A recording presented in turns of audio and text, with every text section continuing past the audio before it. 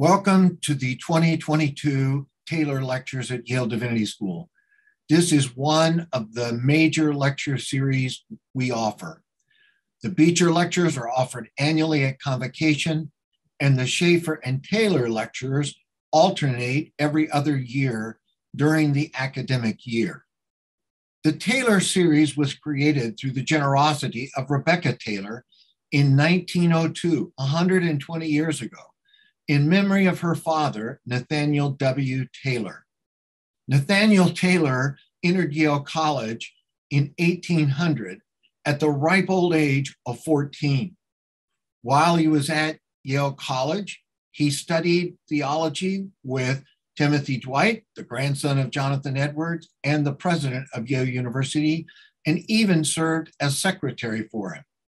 Following his graduation and later ordination, he became the minister of the First Church in New Haven. 10 years after that, he was appointed to the faculty of Yale College as the Timothy Dwight Professor of Didactic Theology. We mark the beginning of Yale Divinity School as a separate unit within Yale by his appointment. The Taylor series thus carries great significance for the school, and we hope for the larger world. We have certainly had outstanding theologians deliver these lectures, like Sally McFaig, Jürgen Moltmann, David Tracy, and Catherine Keller, to name only a few. We are privileged to have another major figure deliver the lectures this year. To introduce this year's Taylor lecturer, I call on one of our own celebrated theologians, Professor Kathy Tanner. Well, it's wonderful to be able to introduce Graham Ward on the occasion of his first Taylor lecture on creation and grace. Professor Ward is one of the most creative theologians in the world today. That was apparent from the first book I ever read by him on Karl Barth and Derrida and the postmodern philosophy of language. His interdisciplinary range is phenomenal, spanning social ethics and cultural hermeneutics, continental postmodern philosophy, psychoanalysis, literary and media studies, and so on. The list goes on.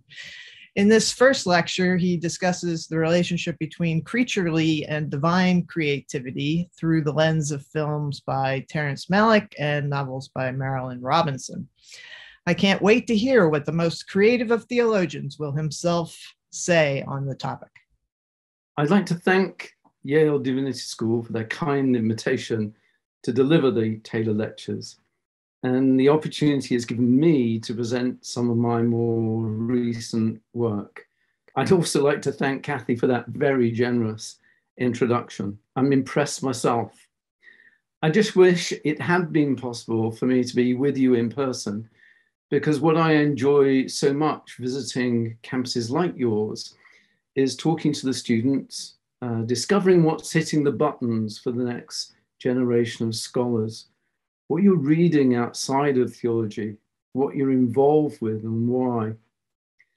Alas, with the pandemic, the world is entering a new kind of normal.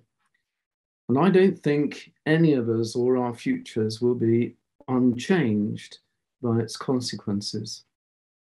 I want to dedicate these lectures, as I will dedicate the book, to those working for the good in COP26. In this first lecture, I'm going to put the theology up front, because it's not something I'm going to deal with directly in these three lectures. The indirectness itself is, though, theological. I have a growing sense that we need to crash through many of our theological concepts to arrive at something meaningful. Meaningful, that is, for us. We have no access to how God sees things, so we have to tell the truth slant, as Emily Dickinson understood. We have to take our inherited notions of truth, sin, love, Christ, spirit, soul, etc. And as creative artists have always known with the language of their own media, we have to push beyond them receiving their meaning by grace. Yes, but through a laboring that I believe is required of us and required by grace. And that laboring is just as much physical as psychological and spiritual. In fact, I don't know where the boundaries separating these domains lie. Truth is visceral, as the incarnation makes clear.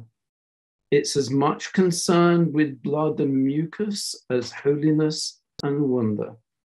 So the ideas in which I couch the theology I put out there do not stand freely as statues in stone and bronze. They are programmed avatars in an immersive VR game. Much theology is fighting to pin down the avatars and get at the coding of what engineers them. So the theology then draws from Scripture. All flesh shall see the salvation of God. Luke 3:6. All things were made by him, and without him was not anything made that was made. John 3. All the earth shall worship thee and shall sing unto thee. They shall sing to thy name. Psalm 66:4. What I'm indicating theologically here is a covenant between God and creation, and an intimate relationship between God as Christ and creation that ushers in salvation. Salvation for all flesh shall see it. There's a relation then between divine creativity and the creativity that governs and shapes and maintains the created world. And all flesh, human and non-human, participates in that creativity. That makes you and I cosmic, planetary beings. And the fact all things are made from the stuff of stars, well, that only presents the same thing in a scientific manner. Our formation as physical, psychological, and spiritual entities is inseparable from a whirlpool of composited forces, social, natural, and pneumatological. And the orientation of that formation is salvation. Though what that salvation consists of and in, I leave open. But to me, it has to do with our belonging. That belonging is not primarily to ourselves or even to our planet as it orbits, one of a trillion suns out there and more being birthed as I speak. Our belonging is primarily to the one who created us. We are just part of a covenant in which space-time morphs, folds, and fluctuates. As a mother who lost one of her sons in his youth asks, in Terrence Malick's film, Tree of Life, what are you to us? We spend our lives trying to answer that question, and even in the hour of our death, it will still confront us. There's a long sequence in Terrence Malick's film pertinent to my theme, though it caused some critics to be disgruntled when the film was first released. Into the story of an ordinary American family dealing with the death of their middle son when he was 19, a clip is inserted, fast timing the story of creation from the Big Bang to dinosaurs. The clip ends with close-up shots of a human fetus.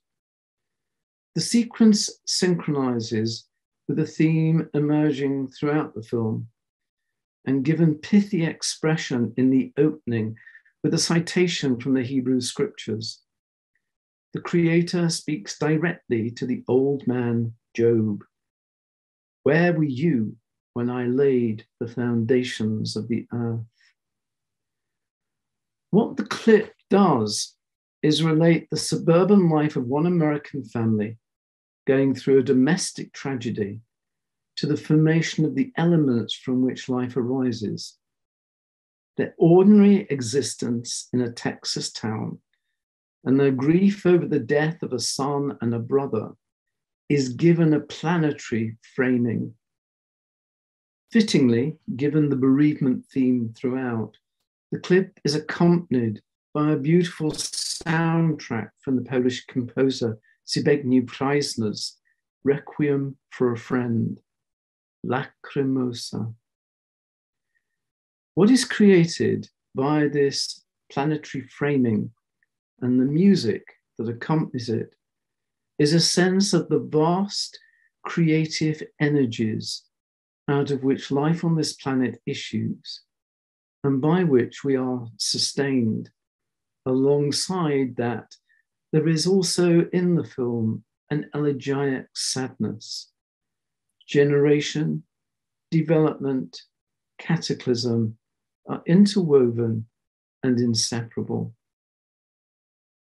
Malik's direction, his photographer's compositions, the jump cut exchanges between characters and the music accompaniment all create a film that broods melancholy, muted fury, meaningfulness, and futility, evoke meditative ripples throughout.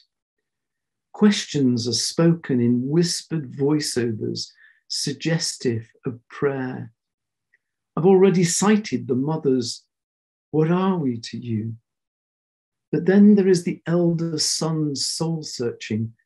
How did you come to me? In what shape? In what disguise?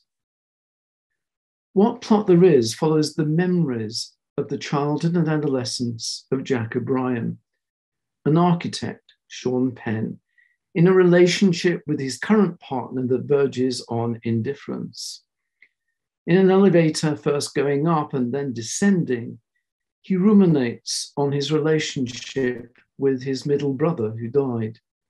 The ruminations on death, life, creation, and meaning have the quality of visions and are often referred to as such by film commentators.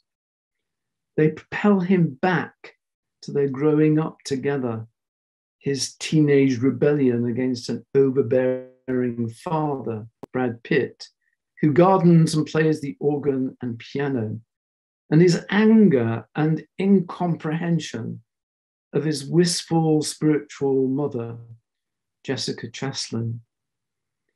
But as the voiceovers suggest, the remembrance is driven by a deep sounding, "What was it you showed me? Always you were following me." To view these parents as representing nature and grace is too simplistic. Both are religious and both enjoy the givenness of the natural world. While there is a more cosmological sense in the mother's view of things, there's a more artistic sense in the father's, with his love of Brahms, Bach, and Schnettner. Their life in suburban Waco, where the father works as an engineer, depicts a complex weave of creation and creativity, receiving what the natural world gives and responding to it. Although Jack's life is a rejection of his weave and a rebellion against his father's authoritarianism, nevertheless, becoming an architect aligns itself with his father's aesthetic sensibilities. Through the shots of both Jack's home and workplace, signs of his success, what is revealed to us is a modern sterility in which the natural world has no place. The camera just casually notes a small sapling in a concrete box on the flagged terrace of his office block. Malik's film puts out there much of what I want to explore in these lectures and the book I'm writing. While Jack's outward circumstances of growing up and present-day arrangements cut in and out of the plot, the focus is on his inner journey towards some small reconciliation. It's a reconciliation in the final scenes of the film, offered in the briefest of smiles and the lightest of touches. Changes in topography underscore the differences between the historical processes of growing up and losing his first home and the inward spiritual formation. Boyhood and teenage rebellion are shot in that Texas suburb of the 1950s. And the film is probably Malik's most personal to date, with locations chosen in and around Waco, where Malik grew up. But this is not a biography, because the film's themes, the cinematography, and the classical soundtrack, they all reach out towards a universal condition, caught up in the seasonal changes of the natural world and the processes of growing up and growing old. They focus on a large tree in the garden and the house itself, both of which are lost when Jack's father loses his job. The topography of Jack's inner search is a rocky, treeless terrain shot in Antelope Canyon, Arizona, and then a coastal location where he meets up with his parents and his dead brother. Voiceovers by Jack span the two, weaving his life into the elemental, water, earth, and light particularly. The minimalism of the architecture associated with Jack is picked up in the minimalism of the desert landscape. A door frame that stands isolated like some piece of Inuit rock art, and the wide arc of empty sand gently washed by the sea. Just as there are landscapes and snowscapes, cloudscapes and seascapes, so there are soulscapes. There are forms forming, formations continually subject to change, subject to time. Time spans and they evolve within that expansion. The deep time of rock formation and erosion is the background to the rapid movement of atmospheric pressures and air currents in cloudscapes, the endless gravitation back and forth of the tides, the shifting levels of temperatures that freeze frost and melt snow, and chronologies of the soul. And these are not necessarily synchronized with growth and aging of persons. But these different temporalities intersect. They impact one upon another, and all are informed by the operations of a providential grace working in and beyond creation. The attention of what I want to call soul time is upon formation through experience, reflected absorption, attention to intuition, intimations, feelings, and imagination. Then, like a salmon or a trout breaking the surface of the lake and sending ripples in every direction, so emerges creative expression from out of soul time. These are behaviors and acts of tending, but for artists, they are enactments of those deep intersections of the natural and the social, the psychic and the biological. Our biographical experiences are the material in and through which soul time is established and shapes. Soul time is another dimension of who we are, both individually and collectively. What is basic to our experience of soul time is foraging, within and around us, the search for what is elusive and inscrutable, that intuition of meaningfulness and a language in which to make sense. In soul time, we struggle to find a form for the intuition that we all go through, and somehow in going through it makes sense, comes together, belongs together. And this is what Jack's journeying from boyhood to adulthood and through the arid desert to an ocean gathering is all about. And out of that journeying, which models something, I think, of Malik's own journeying, the film as a collaborative art form emerges. This validation of the aesthetics of music, film, and even architecture lifts the tree of life into a soulful celebration of lived experience. It reweaves the themes of requiem, bereavement, and sterility, bringing all the jump cuts into a transformative ordering, simultaneously elegiac and healing. This is not harmony in the Greek sense of aesthetics, but it is consonance, ordered, that is, by a higher, invisible rhythm of grace given and responded to. A shape emerges. It is not any final and finished form of what is grasped ultimately.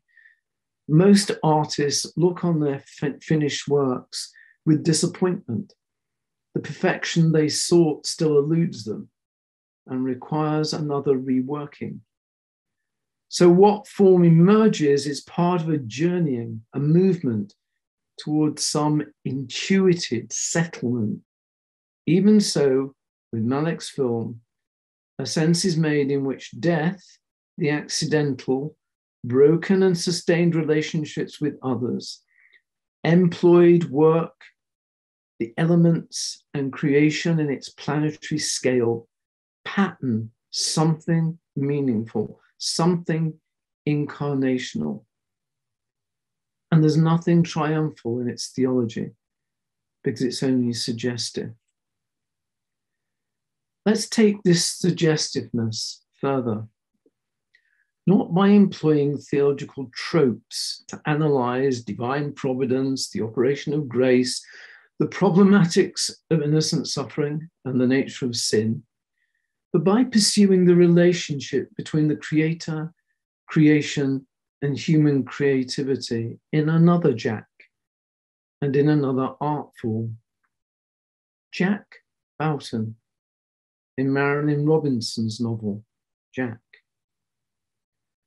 Plot facts. From a casual encounter, Jack has formed a relationship with a young Black woman called Della. He's just out of prison, has no fixed job, no fixed abode, drinks heavily, and has a penchant for petty theft. She's a school teacher and the daughter of a Black Methodist bishop. Both of them share a deep interest in literature, particularly poetry. But this is in the late 1930s, 40s America, when a relationship between a Black woman and a white man was an offense that could land you in prison in certain states, and so was socially outlawed on both sides. Their first date ends in disaster. They go to a restaurant where there is some social mixing, but Jack gets picked upon and he runs out to avoid any further trouble, leaving Della to pick up the tab. Further trouble does follow once Jack is outside, but Della, safely inside the restaurant, is not exposed to it. But it's their subsequent meeting that I want to focus on, and again in part because critics have described this as a failure of the novel because it moves so slowly that nothing seems to happen. It's a very long opening section of the book, and Robinson demands a lot from her readers to stay with the writing. The writing is exceptionally fine. After a year, with Jack staying away from any contact with Della, they meet again by accident in a graveyard at night. In one of her essays, Robinson tells us, for me, at least, writing consists very largely of exploring intuition. Let's explore that intuition Robinson's writing performs in this section of the novel.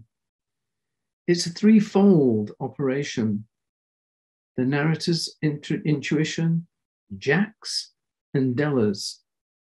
And it's trying to arrive at a certain judgment about and between the characters that will shape the rest of the novel. The graveyard conversation between Jack and Della has to be read slowly and give each word its weight. It's mainly composed of dialogue, and if the dialogue borders at times on banal exchanges, it is honed to a perfection that is worthy of Hemingway. The conversation has to be listened to, heard, like the andagio movement of a symphony. In the plot, the movement is from darkness into light, a journey through the night, with the thickness of prose taking on pellucid qualities that draw out mythic sensibilities. For example, there are hints of a Garden of Eden visited after the fall, or the garden tomb visited by Mary Magdalene before Easter dawns. The characters are uncoupled from the threatening social circumstances of their situation. A white man and a black woman alone and trespassing in a site which is closed for the night. Della had visited too long, and the cemetery gates have been locked. Jack is a vagrant, spending the night here among the other vagrants, having let his room out in town for a little money. The situation is compromising to both of them. However, innocently, to the outsider, this is an unmarried black woman and a vagrant man spending the night together. She could lose her job and reputation, and he could be imprisoned. The conversation starts tentatively. Jack noticing Della's presence in the graveyard, alert to the social dangers of talking to her, concerned for the danger she's in wandering around when there are many others like him squatting and drinking among the tombs and shadows. But increasingly, they relax into the situation that they found themselves in. They begin to walk, and as they walk, their talk takes on what might appear to be aimlessness, but in fact is delicately crafted. Della, we are not in the land of the living. We're ghosts among ghosts. They'd be jealous. The two of us out here in the sweet air, just talking for the pleasure of it. She took his arm. Yes, two spirits. Invisible. Nothing else to say about us. I mean, in terms of our measuring up to expectations. Until the last judgment, anyway. The outward man perisheth, and so on. Then again, if the outward man needs a haircut, that's a problem that can be solved in theory. The inward man, renewed day by day, the same blasted nuisance every time. Sometimes I wish I was just a suit of clothes and a decent shave. Uninhabited, so to speak. Everything about the easy consonance between Della and Jack is in those lines. And there's something dissonant too. Jack's scriptural citation arises as natural as breathing from Jack's memory. but then it's twisted by an inversion that turns us from the inward to the outward man and his own sense of hollowness. In this way, Jack's vagrancy becomes an expression of something far more universal, the vagrancy of not really belonging anywhere and having, like Jesus, no place to lay his head. He's not a Jesus figure, though his strangeness stalks and attracts both Della and the reader. Homelessness and vagrancy are penetrating preoccupations throughout all Robinson's books, most dramatically portrayed in Housekeeping and most ironically underscored in Home. But it's the exploration of intuition I want to follow here, and how Robinson's prose registers the tonal qualities of the interweave voices and relates them to the atmospheric changes from darkness to light, dusk to dawn.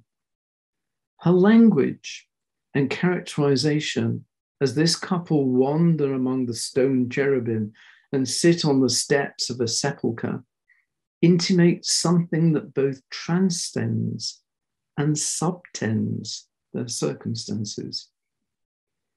They dissolve in the crepuscular darkness to become more ethereal, soul speaking to soul. From another essay by Robinson. As a writer, I continually attempt to make inroads on the vast terrain of what cannot be said, or said by me at least. I seem to know by intuition a great deal that I cannot find words for, and to enlarge the field of my intuition every time I fail again to find these words. That is to say, the unnamed is overwhelmingly present and real for me. That word, intuition, again, and Robinson's exploration of it opens a realm of the unnameable.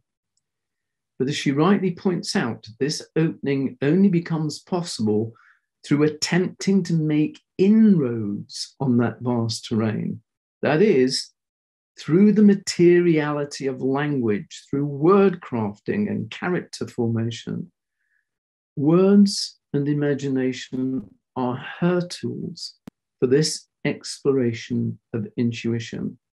They enable her to make these inroads. I find this statement by Robinson quite remarkable for a novelist, because it reminds me of what Paul Celan once said in a lecture he gave on winning the George Bruckner Prize and this is Celan speaking, the path of the impossible, in which perhaps poetry travels the same path as art towards that which is mysterious, unheimlich, and alien, fremd. Of course, all novelists use words, but they use them to represent. For Robinson, in my opinion, all the arts and tricks of novel writing, plot, character, narrative techniques like flashbacks, are subservient to the power she finds in words. She uses them to perceive and probe the origins of that power. As a Protestant, I don't know if she's aware of the Christian tradition of Augustine, but she seems to perform what Augustine elaborates more discursively in De Trinitate, that in true eloquence, the word, verbum, resonates within our words, verba. Authentic communication within language reveals Christ as word, as the origin and source of all communication. He gathers all wording to himself. I say this recognizing there is another way of understanding Robinson's attempt to make inroads on the unnameable. Such inroads are made elsewhere. They're not usually in novel writing. They're absolutely central to the poet's handling of language. Celan speaks of searching to articulate the absolute poem that does not exist and cannot exist, and yet continually haunts, such that all true poetry attempts to speak its source and so fails. A poem, then, is a star that no longer shines as it shines for us now, because that shine is lost in far too many light years. But, as Celan says, each real poem, even the least pretentious, contains this inescapable question, this incredible demand. There are 2 points here. First, this brings poetry much closer to prayer or prophecy, because there lies behind its composition an incredible demand. Secondly, the unnameable as some objective for an exploration involving language towards that which gives rise to language, well, that's usually the poet's task rather than the novelist's. It's closer to song because the novel's focus is not upon representation of action, setting, character, but presentation, the fostering of a perception, even a way of seeing. It can never capture anything more than a tone, a rhythm. Hence my analogy earlier between this dialogue between Della and Jack and a symphonic movement. What is unnameable remains an intimation, given intimately and ultimately inexpressible. Robinson, as much as Della and Jack, references the damp, the cold, the sweet air, the landscape, their clothing and their gestures. We never leave the ground. But while the outward may shiver, the inward quivers, and the particular takes on a certain weight. It's so dark, Jack said. The night is so long. We'd step across a threshold of some kind, utter darkness and endless time. That would be the way of things, no more so. Sometimes I feel like we've been living on hints, seeing the world through a keyhole. That's how it would seem to us when we look back. He nodded. That's how it seems to me now. The theological aspect of intuition Robinson explores lies in that consonance between Della and Jack, which is in fact their growing love for each other. The night is long, and while these two people lose themselves among the tombstones, their racial, temperamental, and even religious differences, the darkness too takes on more disturbing associations of meaninglessness, for example. Jack is haunted by meaninglessness and suicidal thoughts. Only love and grace sustains the possibility of a new creation above the devouring nihil. As I said, I would return to the accidental nature of their meeting. In a flashback given later in the novel, we come to understand from Jack that he had told Della in their earlier meetings of his habit of roaming the streets of St. Louis at night, and particularly this graveyard. In the graveyard scene itself, Della offers some limp reason for being there so late that she gets locked in. But we don't realize how limp this reasoning is until much later in the narrative. And by then, we've learned much more about Della's tenacity when it comes to being with Jack. Of course, that Jack would be in the graveyard on that particular evening remains fortunate. But the accidental sets up a dialectical process throughout the novel between the mundane and divine providence, the operations of grace. Grace is the last word in the novel, yoked with marriage, conspiracy, and loyalty. He could consider the sweet marriage that made her a conspirator with him in it, the loyalty that always restored them both, just like grace. Predestination is not tackled head-on in the novel, though Jack's father wrestled long and hard with foreknowledge in home, and Jack tells Della he believes in predestination, while he later confesses his atheism. So predestination is part of the atmosphere Jack and Della, as the offspring of pastors and people well read in the scriptures, breathe. At no point does the third-person narratorial voice of Robinson ally itself with destiny. First of all, the voice is circumscribed. It operates through Jack's consciousness, not Della's or anybody else's. And what we know of Della's motivation or other characters is through what she says, does, and gestures. That is, mostly by inference and presentation. Secondly, the nature allows the action that takes place a logic and coherence based in the characters themselves. The events are the rhythmic outworking of their inner choices, which is why the graveyard seed is so foundational, the basis for a judgment in how each of the characters will go forward.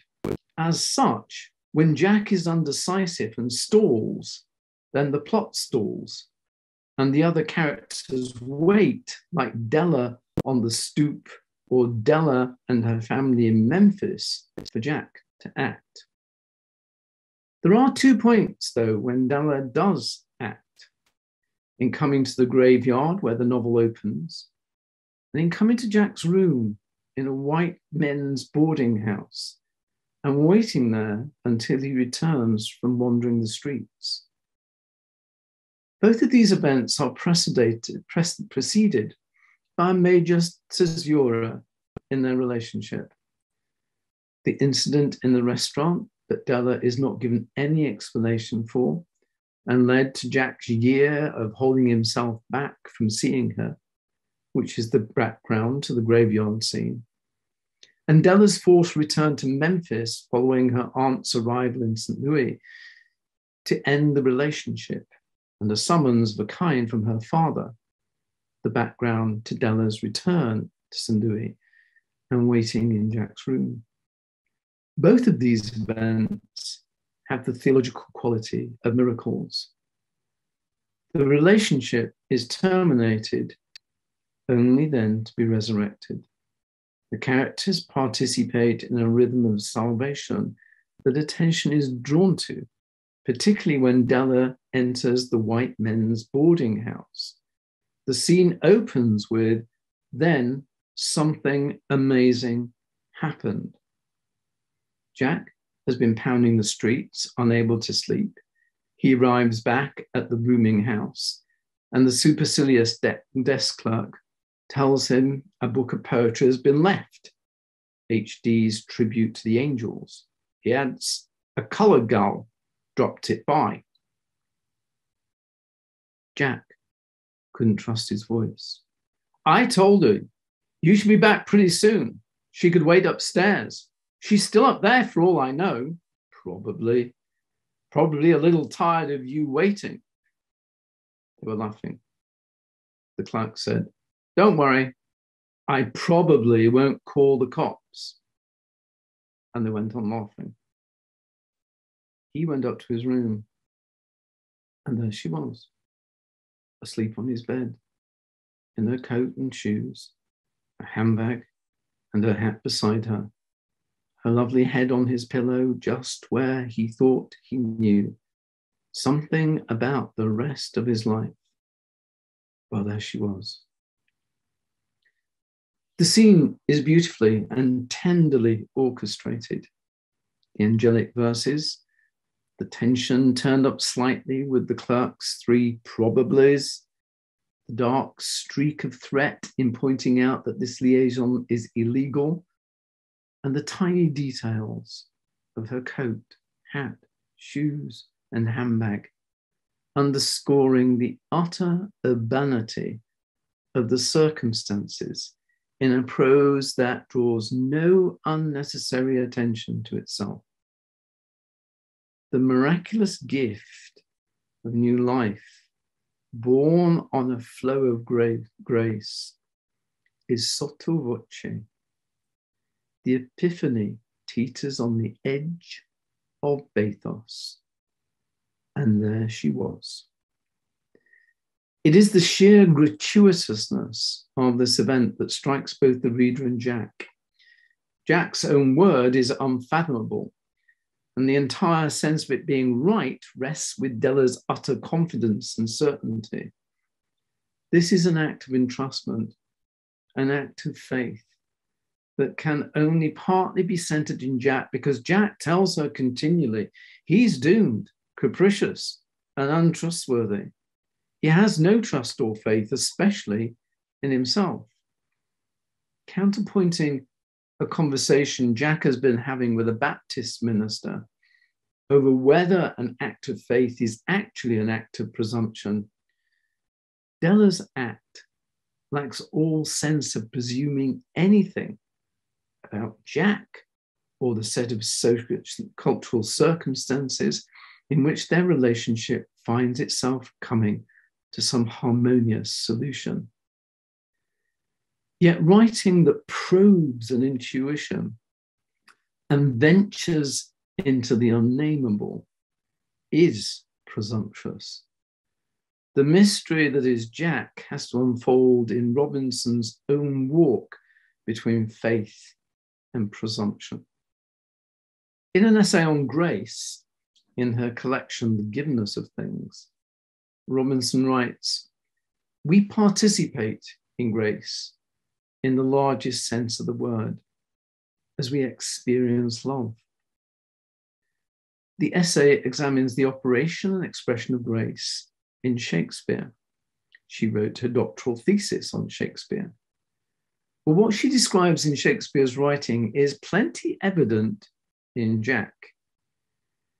Shakespeare gives grace a scale, an aesthetic power, and a structural importance that reach toward a greater sufficiency of expression, not a definition or a demonstration of grace, or even an objective correlative for it, but the intimation of a great reality of another order, which pervades human experience, even manifests itself in human actions and relations. Now, what I would draw attention to in this observation is that recognition of a great reality of another order reaching towards a greater sufficiency of expression. We're back again with exploring intuition as it manifests itself in and through the workings of the imagination, word crafting as it tests the ground on which we all stand, searches out the source of its own power, and makes inroads into the unnameable. And insofar as all her novels, especially those composing the Gilead Quartet, are about love, stirred up and shaken, thwarted, partially realized, inadequately, and often graciously expressed, then they are about grace, its intimations, and its slow movement through soul time. But while Jack finishes on grace, and there are incidents that seem fortuitous, or rather the reader is led astray from any logical possibility for their occurrence, locked out as it is from the mind of Della, grace doesn't operate mechanically in Robinson's novels, as in the dictates of a providence. It's more like a melodic line, almost lost in a musical variation and transposition, only then to re-emerge. It moves as silence mainly, as pause, as caesura, as disconnect between two thoughts. In this way, grace inhabits the rhythm of Robinson's syntax and the links between the objects observed, clothes, for example, or gestures. Her sharp, focused minimalism, just as much as the thoughts, words, and habits of the characters she creates. Let me sum up what I've been saying and the direction of travel. I've been exploring a relation between divine creativity and the creativity that governs, shapes, and maintains the created world. And I've been doing that through examining two artistic performances of that relation by the filmmaker Terrence Malick and the novelist Marilynne Robinson, because their work emerges from, it's not just a representation of that relation. The forms they shape imitate the formation process itself as a response to grace given in and through the material orders. Both of them consciously work with the notion of providence. It is that which governs the meaningfulness of their labors. They make sense. And the salvation of both Jacks lies in coming to belong. In what follows in the next two lectures, we will be examining artists who do not consciously work with the notion of providence, but nevertheless are responding to their immersion in two different elements. They too are making sense out of their experience of being planetary creatures. They too, I suggest, make a wager on the meaningfulness of their experience in ways which are salvific, sing their gratitude and appreciation for creation, and work within all things that were made by him. Tomorrow, I'm going to treat rock, and the day after, I'm going to be looking at air.